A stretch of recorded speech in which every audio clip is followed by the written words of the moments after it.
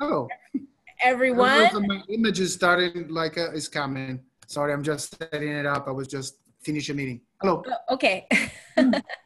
Hi, everyone. Welcome to How to Set Your New Writing Goals When Change Happens, which is a conversation with Debra Eckerling, myself, Taryn Edwards, and Barbara Santos. So my name is Taryn Edwards, and I am a librarian at the Mechanics Institute of San Francisco. And there I manage the activities for writers. And this event in particular has been produced in partnership with the San Francisco Writers Conference and the Women's National Book Association. And these are two entities that I work with very closely to provide learning experiences that are relevant to the San Francisco Bay Area writing community. So let's see, let me introduce our speakers today. Today we have Debra Eckerling, who is a professional writer, a communications specialist, a coach, a project catalyst. She is the founder of Write On Online, which is a website and a community for writers, creatives, and entrepreneurs. She is also the author of a new book published by Mango Press called Your Goal Guide, a roadmap for setting, planning, and achieving your goals. I will put her website and her book details in the chat space. And then she's going to give a little presentation today, and then she'll be in conversation with myself and with Barbara Santos, whom you know because she is the marketing director of the San Francisco Writers Conference. All right, so we have a... Oh, I thought that she was the one collecting the money at the meeting. I'm kidding. No, that's Richard. That's my husband, Richard. Yeah. Just joking. She really does everything. I mean, we all wear a number of hats. All right, so the way it's going to work today is Debra is going to share her knowledge in a short presentation, and then Barbara and I will take your questions. We have a large audience, so we might mute ourselves because we all have dogs, we have kids, we have mailmen coming, and we want to focus on what Debra's got to say. So the thing that I think will work best is if you put your questions in the chat room, then Barbara and I will fold them into the general conversation. And then I just wanted to point out that we are recording this event. Yes, we are. I'm double checking. We are recording this event. And so if you do not want your name or your picture to show, I would turn your camera off and change your name. Just click on the name and you can change it to Mickey Mouse or whatever you want to be. That's the way it's going to go. All right. So welcome, Debra, and thanks so much for coming and hanging out with us on this Thursday afternoon. Well, thank you for having me. As you can probably imagine, goals is like my favorite thing to talk about. So I am absolutely thrilled to help.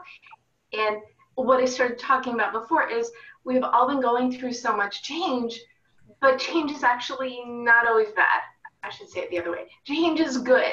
With change becomes opportunities. Sometimes we have control over that change. Recently, we've had no control over anything, but what we do have control over is really the way in which we respond, and it really is the perfect opportunity to reset our writing goals, start over, let's pretend it's January, and move forward. So I'm Debra Eckerling, as Chair mentioned. I am the author of Your Goal Guide and founder of Write On Online, and also the DEB method, which is my system for helping you figure out what you want and how to get it. So I am going to do my presentation. I'm basically going to go through a lot of the philosophies and techniques in the book, which will help you kind of reframe the way that you look at things. So let me start. Everybody can see my screen, yes? Okay, great. So the DEB method. The DEB method is my system for helping people figure out what they want and how to get it. So it's most goal setting people say, okay, this is how you achieve your goals. I created a system to help people figure out what those goals are. And it's really simple. It's determine your mission, explore your options, brainstorm your path. And that's it. I mean, it's simple. I'll talk about missions and mottos. My motto is goal setting simplified. And I figure recalibrating your path is going to be challenging enough. Figuring out the instructions on how to do it should not. It should be easy and user friendly. So these are the steps, because you can't get what you want if you don't know what you want. Once you hone in on that mission, you can explore the different options, because there are different things. You want to be a best-selling author. Great. Fiction, nonfiction, screenwriter, article writer, poet. The world is your oyster, especially in this land of technology, because everything we have, as I was talking about before, you can find online, ask your community, get the support that you need to get where you need to go. And then you brainstorm your path, you figure out what you want, figure out everything it's going to take to get there, and then you follow the plan. Because that is the challenge. Most goals fail because people overthink them or they underthink them. When you plan, you know what you're doing and you've got a route. It's much easier, less stressful, and your chances of success are much greater. Okay, I'm doing the modified version. And the first thing you need to do when you're embracing change, you're changing your writing goals, is to revise your mission and your motto. Your mission statement, I'm sure most of you have done it at some point in your life, whether it's for yourself or company or both. But really think about who you are, what defines you, what makes you special, because we're all writers, but we all have a different background, different experience, and we all have different things that make us us. That's what you want to embrace, the who you are, what you want to create. And also, when you're dealing with the mission statement, you want it to be helping others. So even if you're writing to entertain, whether you're writing to educate, whatever the purpose for the knowledge that you're bestowing upon the world, there is a reason and it's going to help others. So who you are plus what you want and how it helps is your mission statement. My mission, big shock, is to help as many people as possible define, plan, and achieve their goals. My motto, which is the shortened mission statement, is goal setting simplified.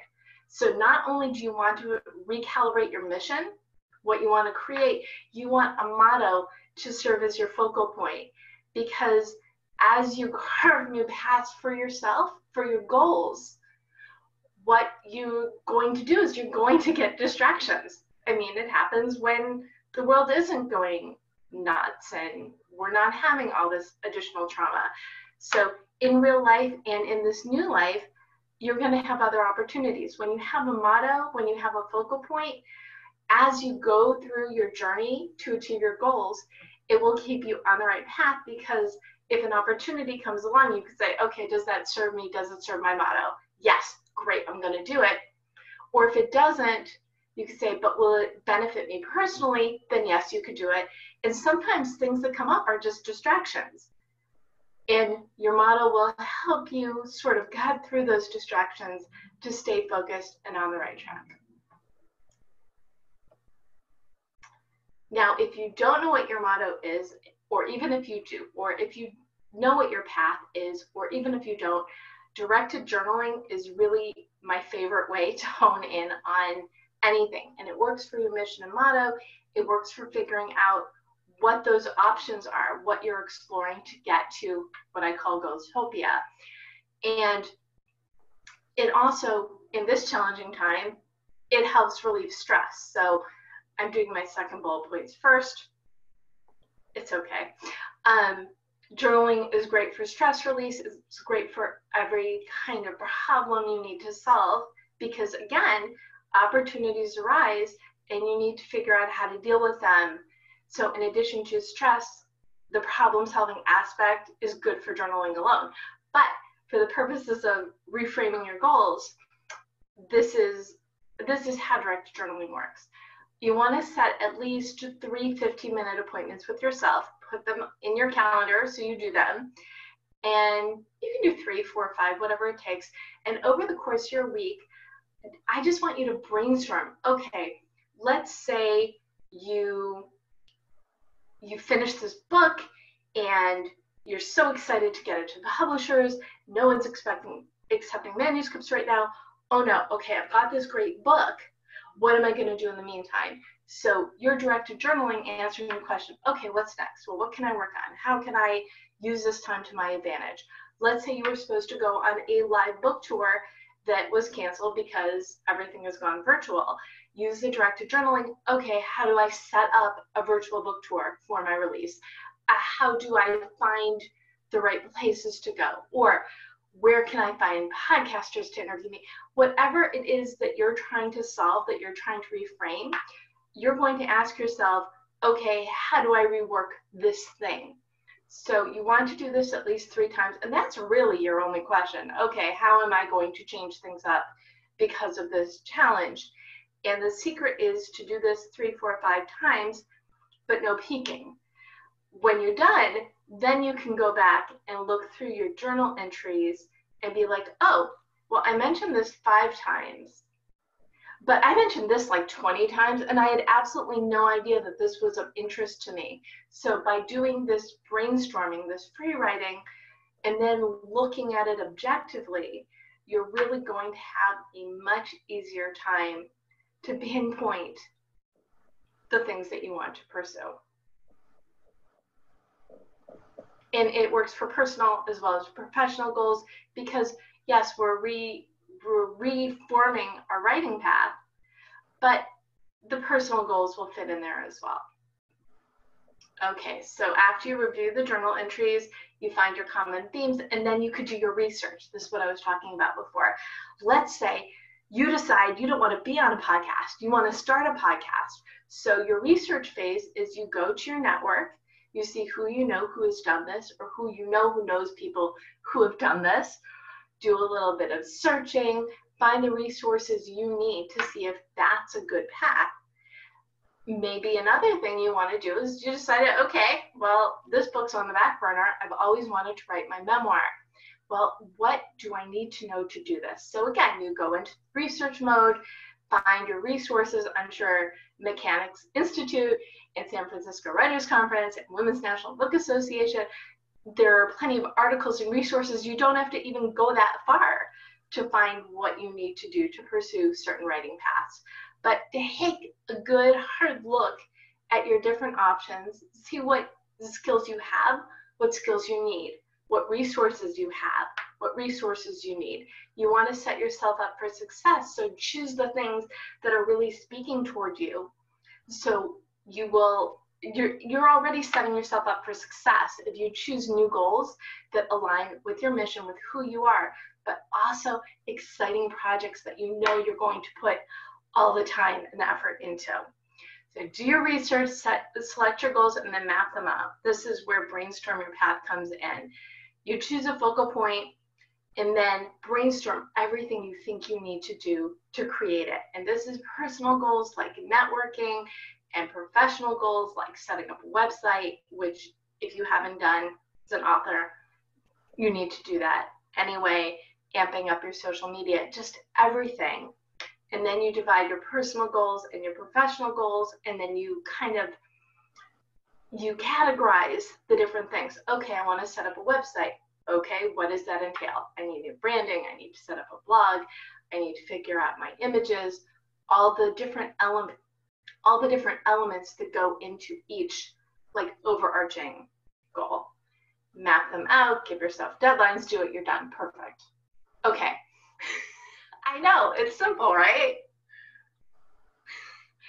And I just wanted to give a couple examples of ways to refresh your writing goals. I think I mentioned some of these already. You were supposed to do a live book tour, do a virtual book tour. My book came out in January. I did a mini book tour around LA, and then by February, everything was closed. So I started speaking and leading workshops on goal setting, not only to get the word out about my book, but also to share my expertise. Rebooting your online presence, whether or not you have one, there's always something you can do. You know the whole quote, art is never finished, it's abandoned. I think the same thing is true for your online personas. If you haven't rewritten your bio in a while, if you haven't looked at your bio in a while, if you don't have, as a writer, it's really good to have like 3. You want your 1-line bio, your short bio, and your really long bio. I had this was a few months ago, someone was doing me a favor and wanted to talk about my Twitter chat, and he went on my Write On Online website, which by the way has since been updated. I've been doing everything for the Deb method, especially lately, because that's my coaching and where my book is through. He went on Write On Online, pulled a very old bio with places I don't even write for anymore, and sent it out. So lesson learned. Look at your bios on all of your websites, on all your socials, if not once a quarter, once a year, bare minimum, and make sure everything's up to date. And that goes for your LinkedIn as well, because you may have, and this is, I'm going to do a little LinkedIn sidetrack again. LinkedIn lets you share articles and links. So not only are you telling people, okay, this is who I am, what I write, my expertise, my specialty. Oh, look, here are some articles. So I don't even have to tell you, you could just read them. So you should be going into LinkedIn and having some featured media to really showcase everything. So reboot, great writing goal. Revisit. You know that project that you keep saying, when I have a little bit of time, I'm going to work on it. Now is the perfect time. Or the one that's been in your head for like ever. That memoir, that column, that podcast, that video series. Why not? Spend time, again, with projects that are going to get you excited and really wanting to work on them. A lot of people are still, even though the stores are opening up, people are still working from home. If you don't have to commute, that's like an extra, half hour a day, a couple times a day. Use that time to create something that's going to make you happy and get those endorphins going, and let that will also help you deal with all the stress and the challenges that are coming your way. Because if you're happy, stress is like less. Okay, research. Always a good time to explore new platforms and genres. Many years ago in my live writers group, I gave an exercise to this guy who only wrote sci-fi, like only wrote weird, strange, bizarre sci-fi. In 1 month, I gave everybody the challenge to write a genre completely out of their comfort zone. Well, he wrote this personal essay that blew me away. I mean, I had no idea he could write because of all the monsters and robots. I like monsters and robots, but because he took the time to explore a different genre, he found that he was good at something that he never would have tried before. And then the other way to refresh your writing goals is to reach out. You have all this found time, spend it networking. One really good personal goal, which is also a professional goal, is regular networking. In real life, when there are events, I always say do one event a week, and it can be a mix or education, a coffee or whatever. Well, we no longer have to travel to networking events. So instead of one event a week, you could do 2 or 3. Or you can also just reach out and pick up the phone and call someone you have not spoken to in a while, because it'll make you happy and them happy. And these calls are really hey, what are you doing? How are you doing? And they will ask you as well. And just conversation breeds ideas. And it also, this connection will help you feel better when you're not as connected. And in order to set yourself up for success, because now you have all these great goals, right? Because I hope your minds are spinning. Once you settle on what you want to post your goals everywhere. Now, I'm not talking the whole laundry list of goals. I'm saying like 3 to 5 of your focal point goals you want to have on your computer, on your phone. I have a canvas board right behind my computer, and so I can see my goals all the time. So it really works for me. I have a friend who's a yoga instructor. I told her to write her goals and put it on her yoga mat, so she sees that in downward dog. It works. Figure out what you're going to look at and what works for you. The other thing you want to do is make lists. I love a good to-do list. I love any to-do list. And I like doing both an electronic and a handwritten to-do list. And it's really the same way as brainstorming your goals. every Sunday, I will write out everything that I have to get done for the week, and I'll categorize it by client, by project, things that I'm doing for speaking for the book, or in ongoing sorts of things, like blog recaps for my Twitter chat, those sorts of things. Then I'll type them in. Yes, you only have to type them in once. And then as the week goes on the paper list, I'll just check them off. And on the I'll do a calendar appointment. So on my electronic calendar, I'll put done in all caps, because you never want to cross these off or delete them, because this is your tracking, which is, you know, a couple points down, but I will get there. You want, at the end of the week, you're going to copy your list and then paste it in the next week, and then delete the dones, keep the ongoings, and keep anything that needs to be done and add new ones, and then you write it on the paper. So the lists go back and forth, but this way, especially if you do it as a calendar appointment, it's always with you. It's awesome. Okay, once you have your list, schedule. A lot of people who are working on writing projects or passion projects have other things that they're doing. Schedule those in the same way you schedule your other work appointments. And even if it's an hour, 2, 3 hours a week, that is your dedicated time that you are working towards these goals.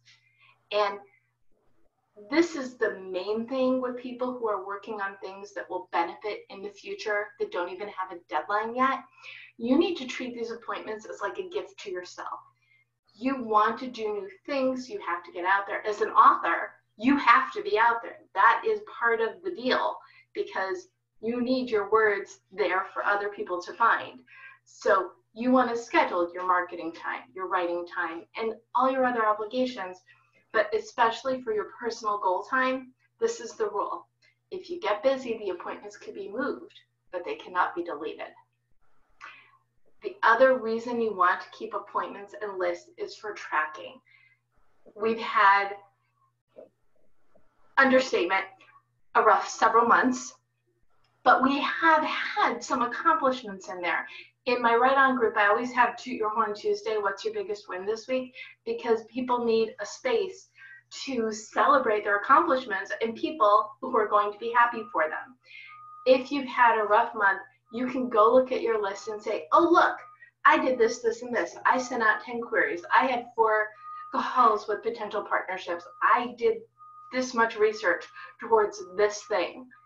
When you track things, it's motivation, because you see your project, your process, and it motivates you to keep moving even more forward. And then you want rules and rewards. So remember that networking thing I was talking about before? I always say do 1 or 2 networking things a week. This is especially important for introverts who don't love it. You could say you do 1 or 2 each week, then you get to take a week off. That's a rule. You have to work X number of hours each week on this. That's a rule. And then you could do little rewards for little wins and big rewards for big wins. You want to do things that are going to make you happy, keep you motivated and moving forward, because it's really all about keeping up momentum, keeping yourself excited, motivated, and also always trying new things. We're writers, we're creators. We want to get our work out there. And rebooting your writing goals is really just all about taking a step back, looking at what's possible, and then creating that for yourself. Okay, I just want to take a minute. Please join my email list or connect with me. I also wrote an article on this. I was feeling very, very into reworking goals. So I have an article link I can also send. So please feel free. And I don't know that we need this. This is me. If you want to, I know we're going to talk a little bit longer. If you want to connect with me, my email, I have a Twitter chat on Sunday nights, which is all, what are your goals for the week? What did you accomplish? And then we talk about a special topic. I do a Facebook Live every Monday from the Mako Publishing Facebook page. My Write On Online community, which I want to invite everybody to join. I'll put in the chat, but it's facebook.com/group/writeononline. That's the one I was talking about, where every day there's a different thread to bring people together to share their goals, their wins, their plans, because you never know when a connection will be made. And then I also have a Facebook page for Write On Online and the Deb Method. So I'm everywhere. Connect with me wherever. And I guess it's time for questions.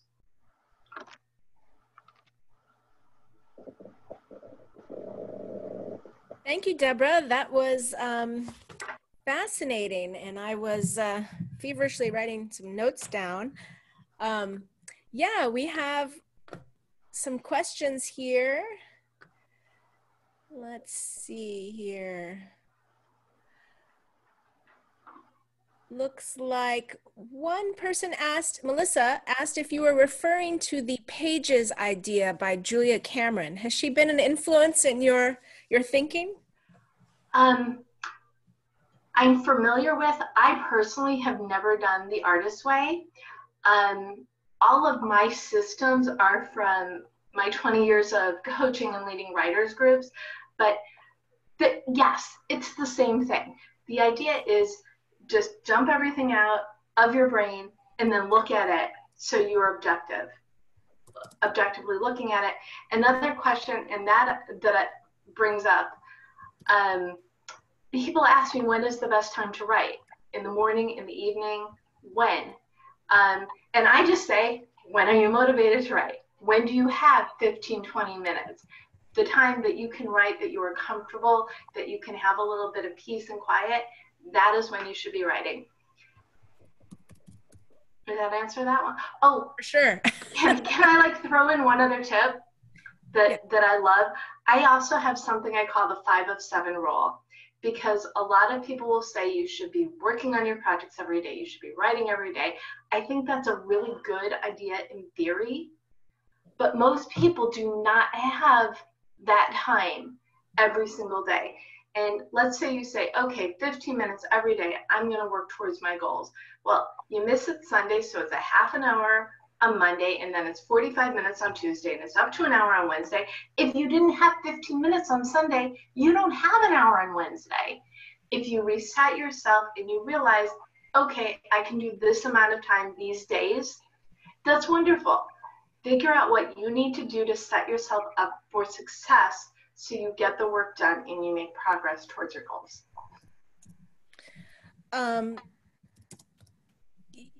Yeah, you know, I'm really curious about your coaching work with companies. Are those like companies related to writing, like publishers, or? Not necessarily. And I do mostly one-on-one. I work like a fitness trainer. So I will work with someone, either they have too many ideas to hone in on what they should be pursuing, or someone this was a client last week, that he is self-publishing his children, a series of children's picture books. And he just needed a sounding board and help making a plan beyond getting lost in all the clutter of the web and all the links.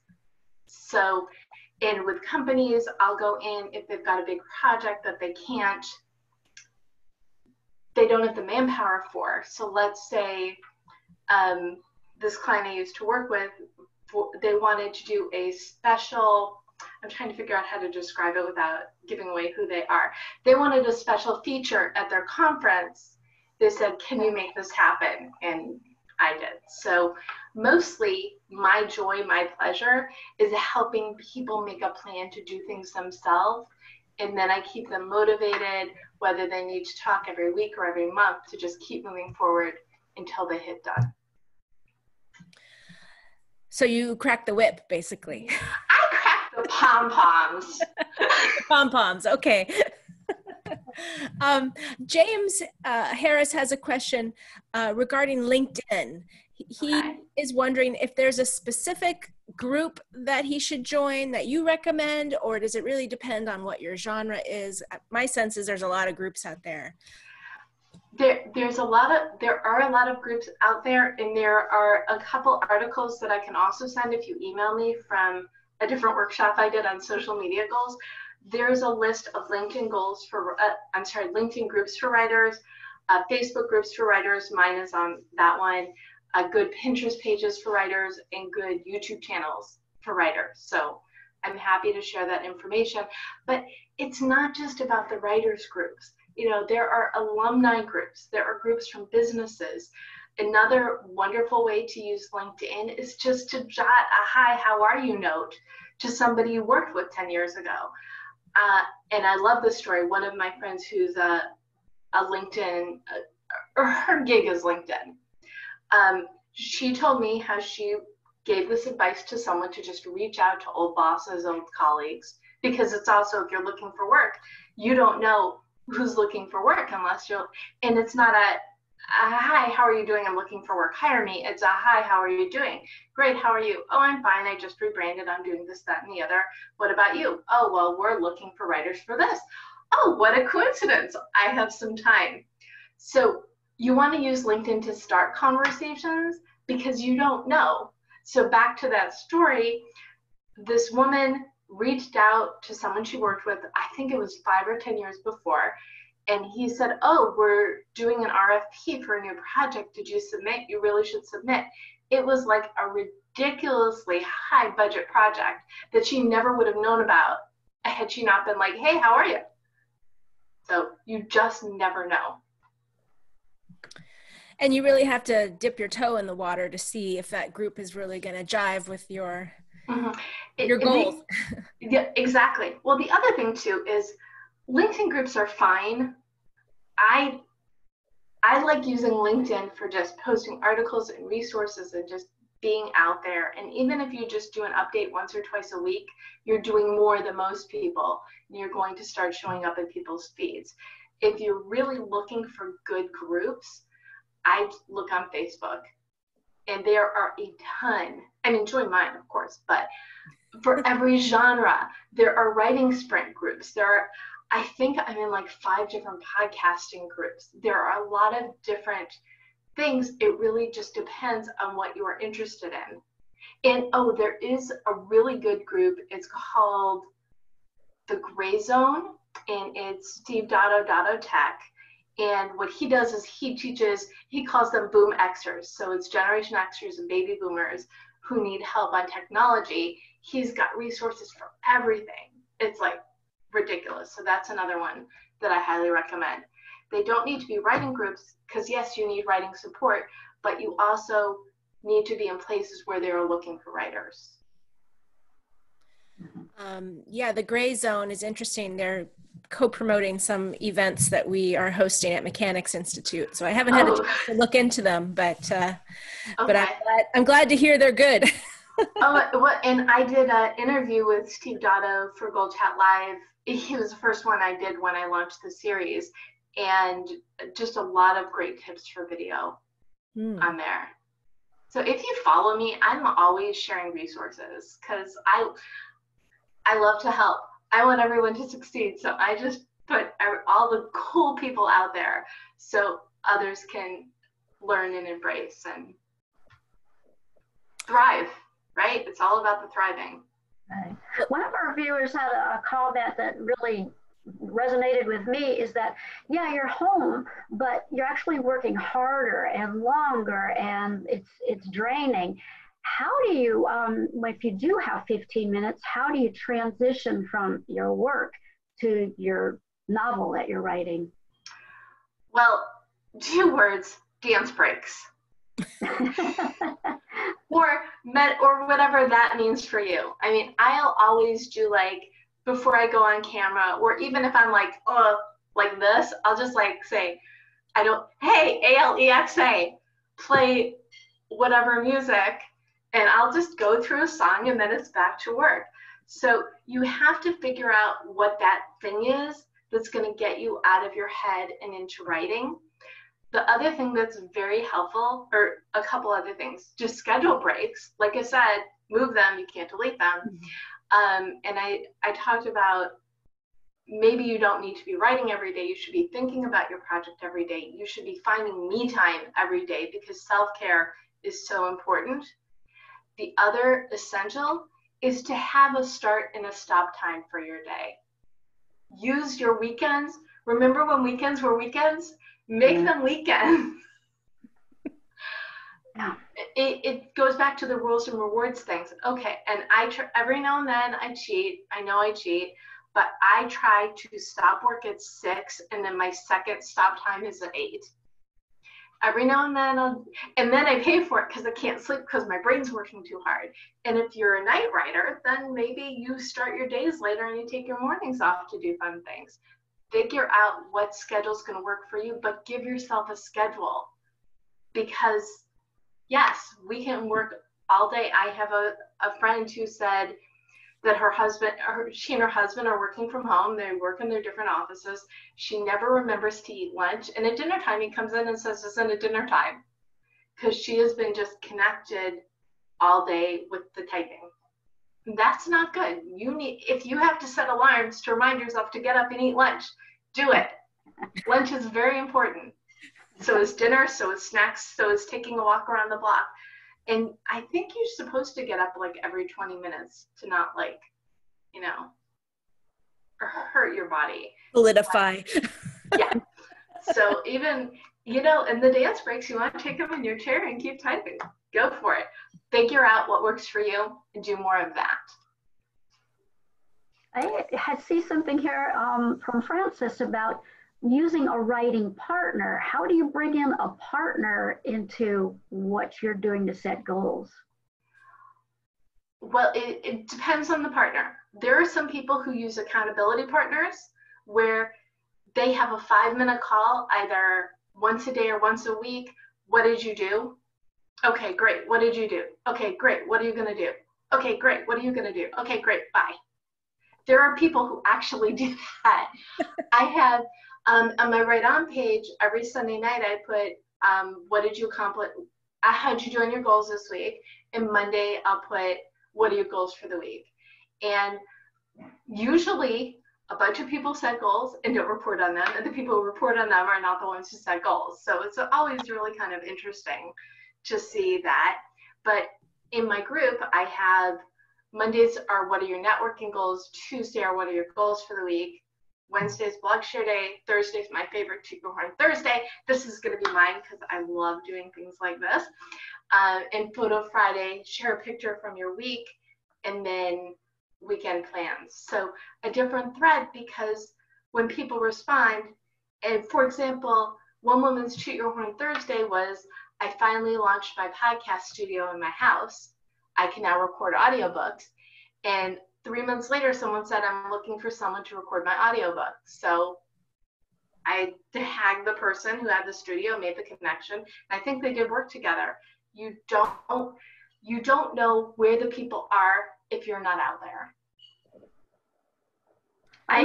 I love Ruth's comment that, her husband is essentially a partner in her life, and her husband tells her it's okay to take the time to do the things to reach her goals.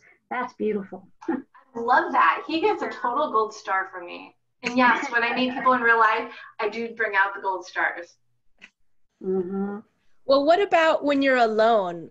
Chris has a question. Not that Chris is alone, but that he has a first novel, and how there's no one out there waiting to read it. So how do you sort of set goals for yourself and keep, and milestones moving forward? How do you keep those goals ahead when you don't have a community behind you, rallying you to help you? Well, the first thing too is if your book's on the side, you should be writing another book.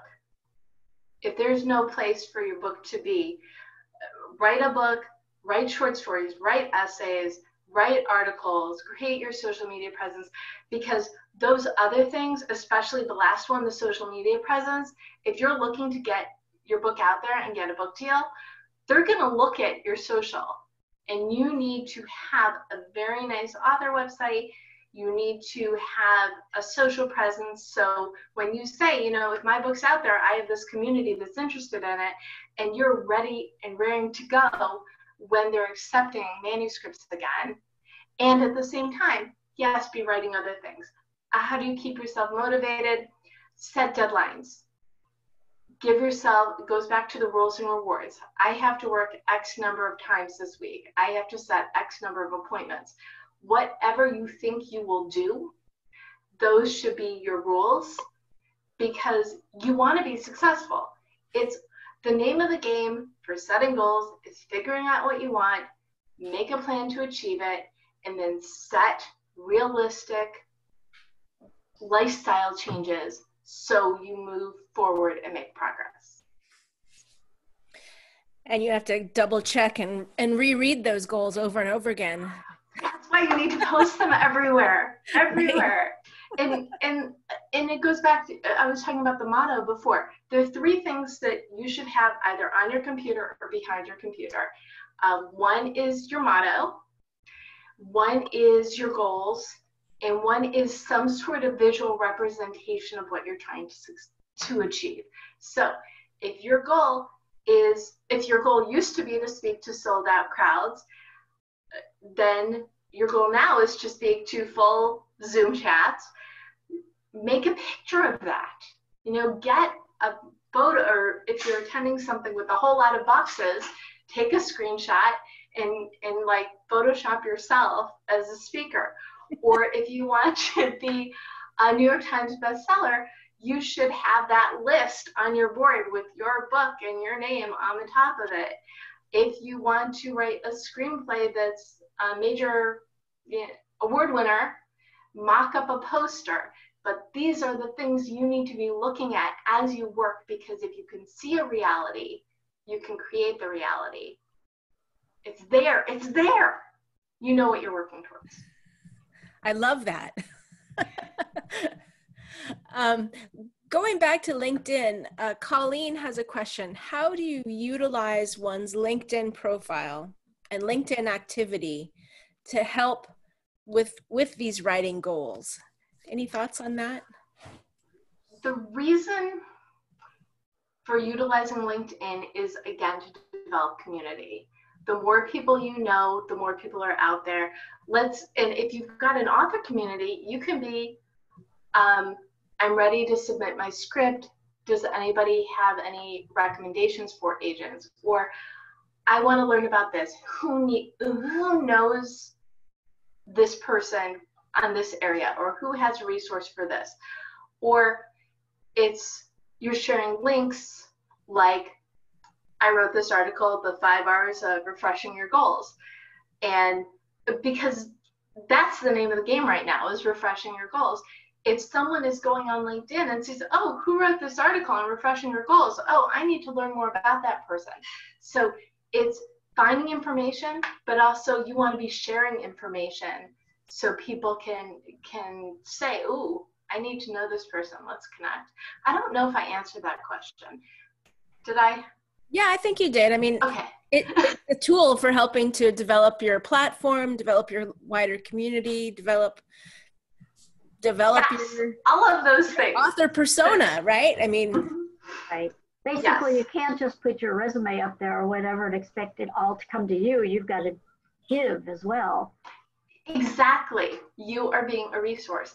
And for your LinkedIn profile, your headline, it should be what you do, how you help. So mine says helping people rethink their goals when change happens. Before this happened, I said helping people figure out what they want and how to get it. What is it that you do for people? Educating people through a variety of writer-friendly workshops and events. What is your thing? How do you help? What do you want people to come to you for? That's what your headline should be about. And also in your headline, you should put your website if it fits, and like any keywords, or like if you host a podcast, you want to put that in the headline. If you are an author, put the book title in. What are the things that are going to grab people, because you want people to come to you? You're like doing them a favor. You're giving them all this information so they don't have to think, oh, here's that person. I need them. Thank you. Think about it. Just flip things around. Francis has a question about NaNoWriMo. Have you ever worked with anyone going through that process? Do you have any thoughts? I have done, the first time I did NaNoWriMo, I think it was a little over 50,000 words. It was awesome. I think the reason I love NaNoWriMo so much is because it's just giving you a tracking system for words. You don't need November to write 50,000 words in a month, but it's a great option for people who are not going to take the time otherwise to do it. And the best way to succeed at NaNoWriMo is to figure out your plot and your characters before, because that way you don't have to think. The idea is to just write. You can edit anything, but you can't edit nothing. Right. It's like a month-long free write session. Just go. Yeah, just go. And would I ever show my Nano novel first draft to anyone? Probably not. But I get to say I wrote a novel in a month, and someday that back burner project is going to make its way.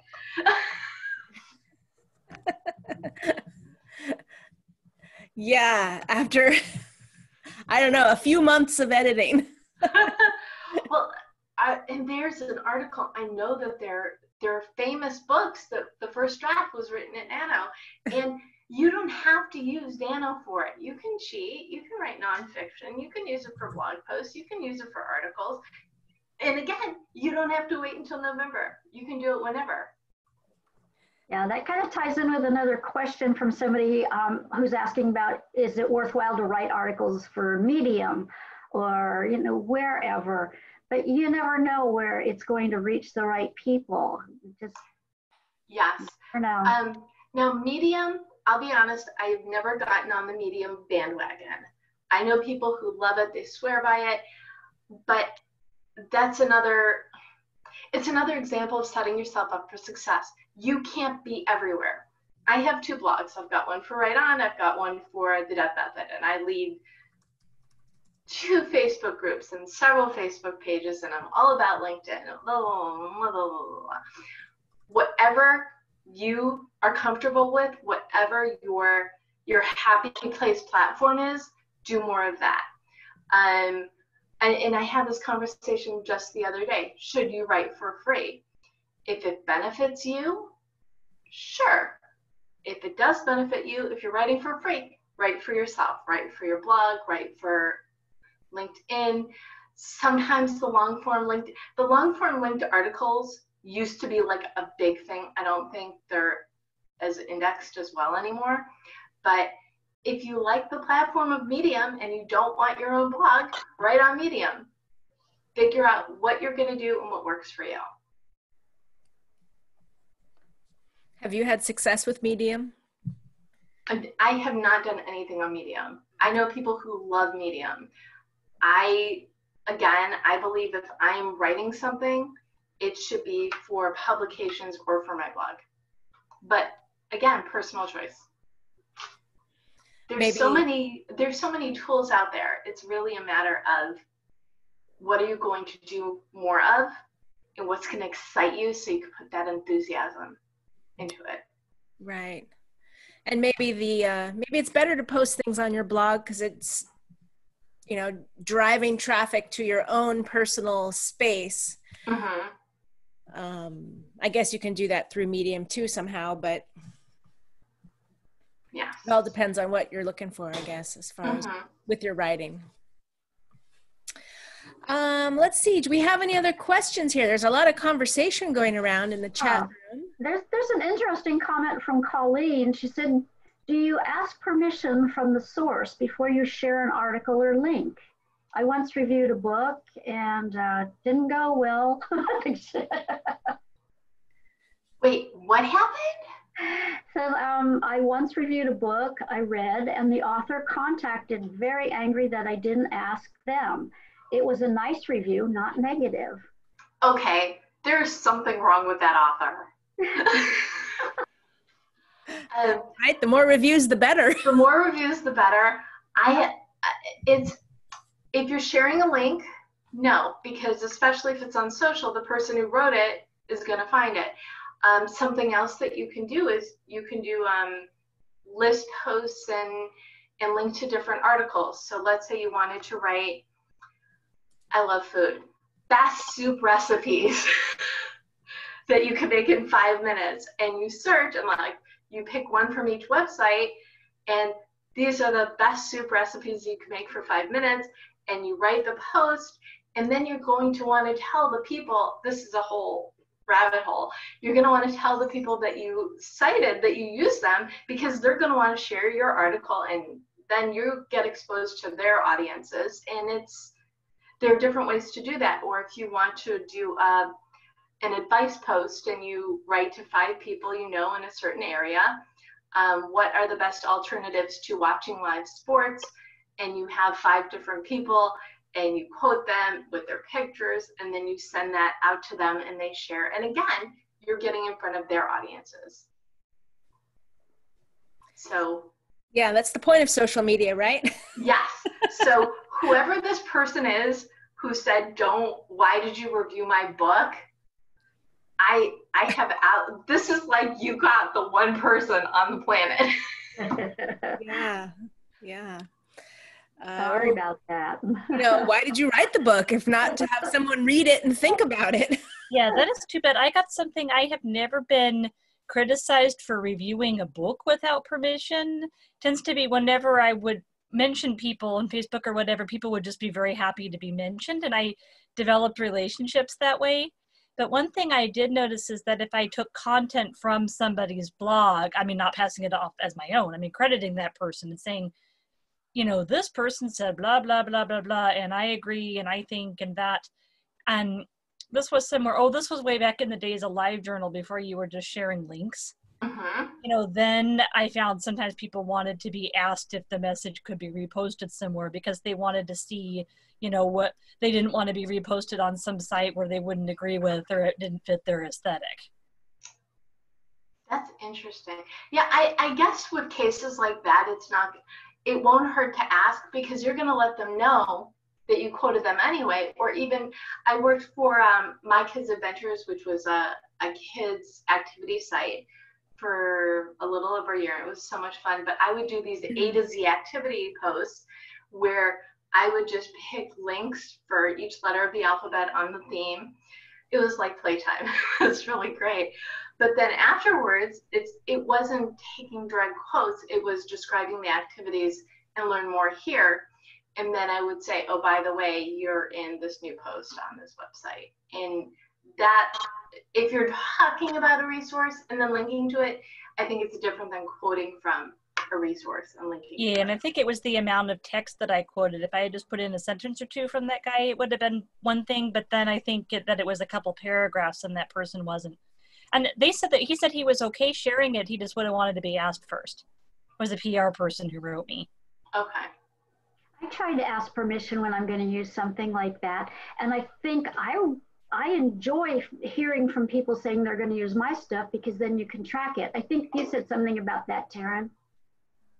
Well, it's an opportunity to forge a relationship with the author. So, right. Yeah.